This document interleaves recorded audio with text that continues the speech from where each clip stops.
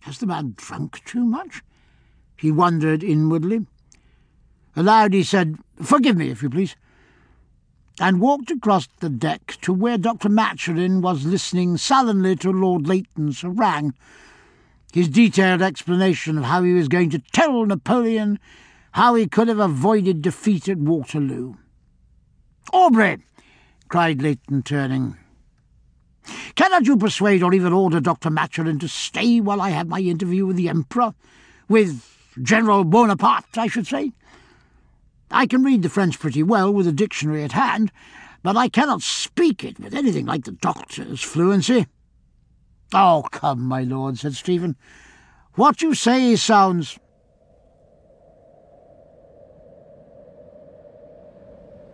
The typescript ends here. You've been listening to 21, The Final Unfinished Voyage of Jack Aubrey, by Patrick O'Brien, narrated by Patrick Tull and directed by Kathleen Gormley.